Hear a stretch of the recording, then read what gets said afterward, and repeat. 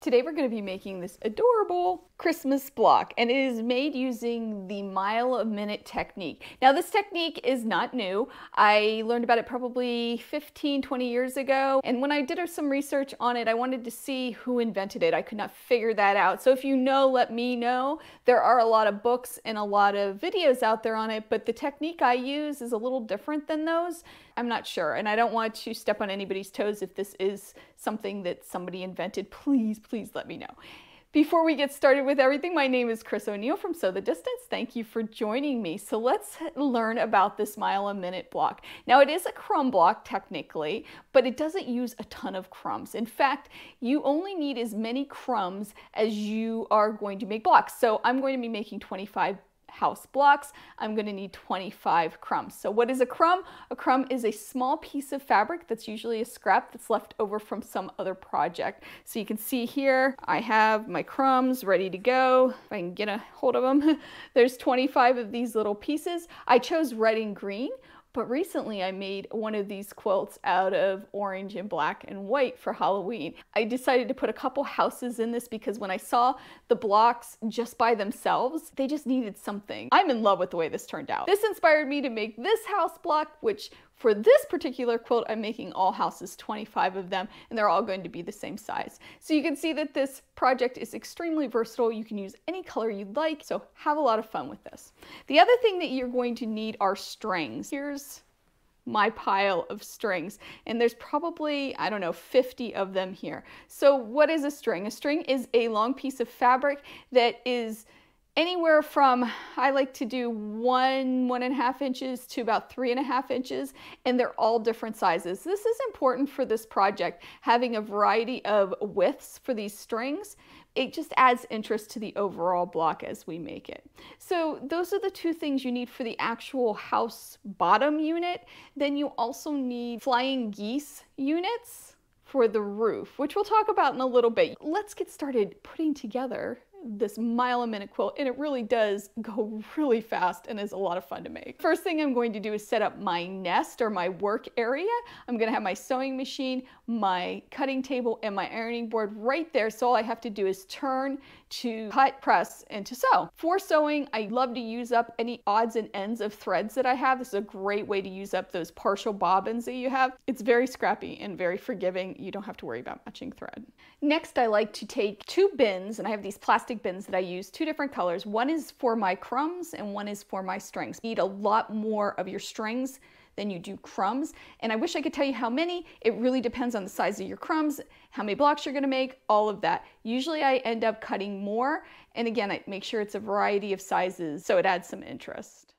Okay, so I have my two bins here, and I'm going to move this one that has the strings in it out of the way, and I'm going to take one of those strings and one of the crumbs and place it right sides together.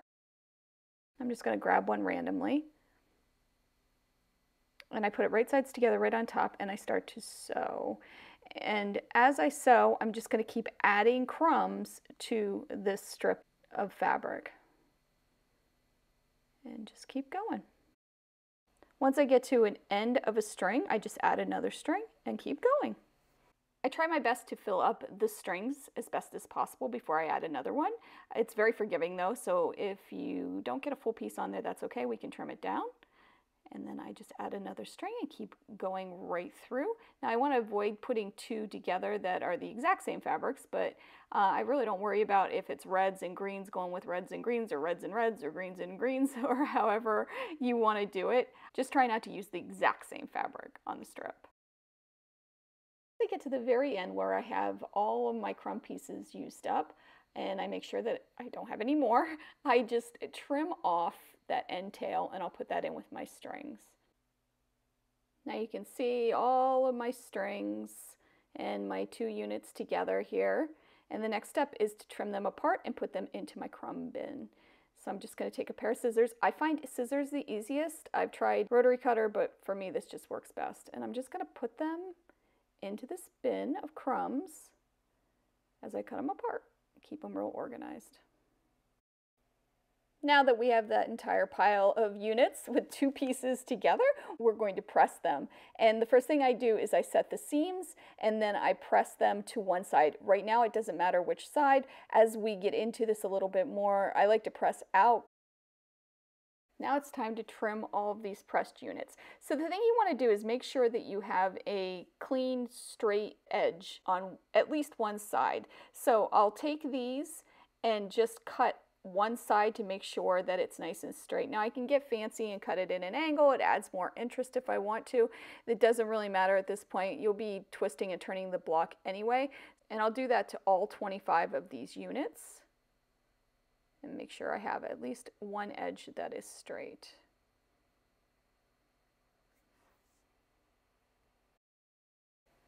Okay, these are all trimmed. So I have 25 units, and I am sure you can guess what we're going to do next. We're going to take these over to the sewing machine. We're going to use some more of our strings, add these to those strings, and just keep going. Same process.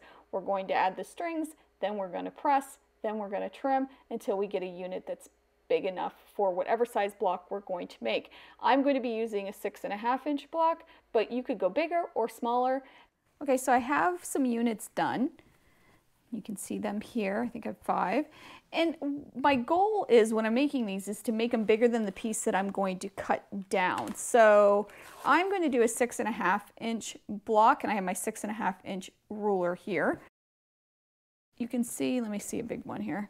You can see this one is much bigger than the 6.5. And that's going to give me a little wiggle room to turn this and twist it if I want to.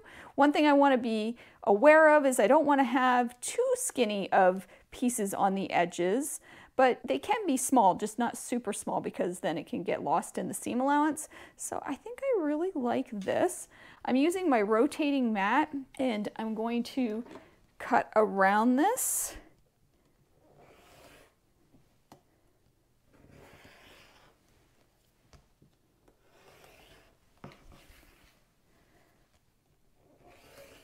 And that's going to give me a perfect 6.5 inch square. Oop, I didn't catch that end there. Get that. Okay, just like that. And isn't that a cute little block? And it's cute as is. So let me show you that again, just so you can see. Here's another one. This one has a lot of green right here, so I don't need all of that.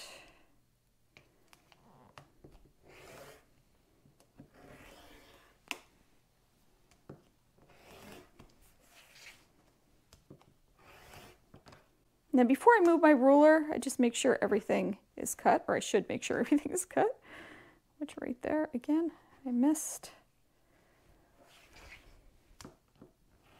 There we go. All right.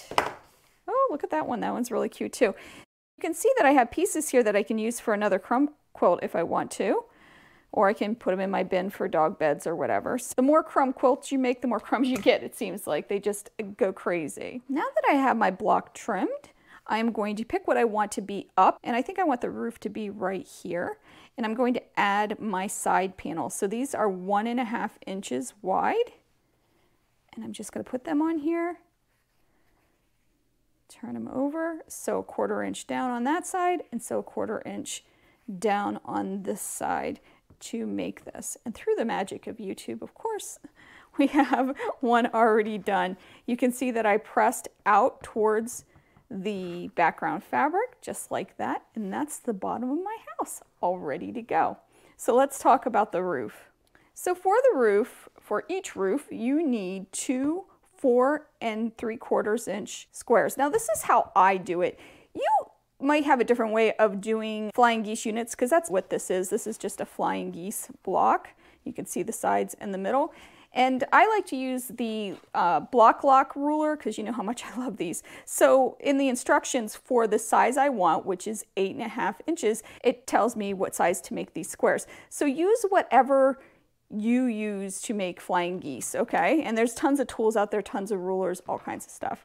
Next, what I did was I drew a line from corner to corner, and you can use the tape. There's seam tape that you can use as a guide, which I do have on my machine, but I really like just drawing it out. And then I like to put a line 1/2 inch away from this, and then I'll sew on this line. And that just gives me bonus half square triangles. So I'll have a whole bunch of those when I'm done, and I can maybe make another quilt with it or something else. So then I'm going to take my base block. Again, this is the measurements through Block Lock. Yours might be different depending on the technique you use. And I'm going to place it on here. This particular one is 8 3/4 by 4 3/4. So I'm going to take my 4 3/4 inch block, put it on here. I'm going to sew right down here and then right here to get my bonus block. Okay, so I sewed this. You can see it here.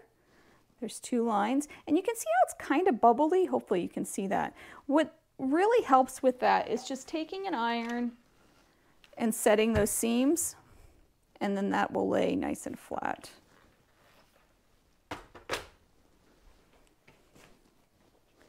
Next, I'm going to just take my rotary cutter, measure in 1/4 inch to separate this bonus block, just like that.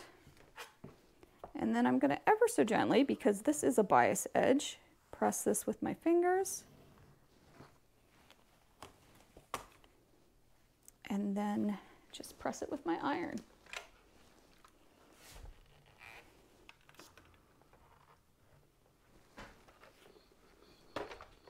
It's a little wonky, but it will trim up nicely with the lock block ruler. Next, I'm going to do the exact same thing on the other side, and I have one ready here. I'm going to sew here. So here's my block that I just put on. Here, I'll show you with this one. Although it's the opposite side, but it doesn't matter. It doesn't matter which side you put on first, at least for this method. And then I'm going to sew here and here to get that bonus block. And once I have that sewn and pressed, I have a unit that looks like this. And you can tell it's a little wonky, but with the block lock ruler, I just line this up, put in the grooves, and then just trim.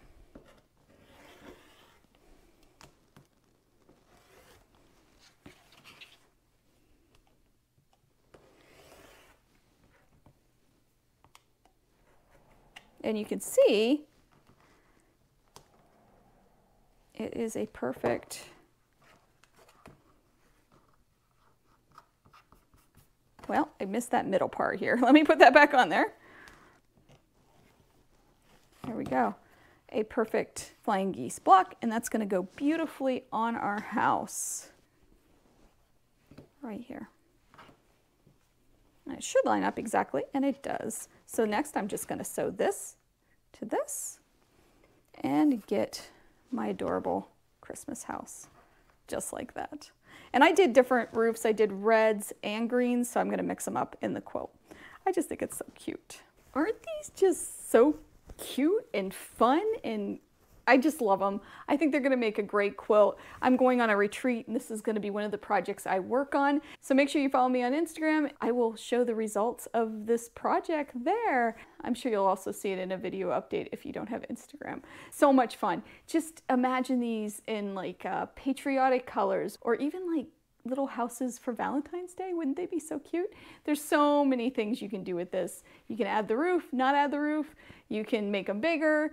You can make them smaller, and just have a lot of fun with this project. I hope you enjoyed this mile a minute quilt project.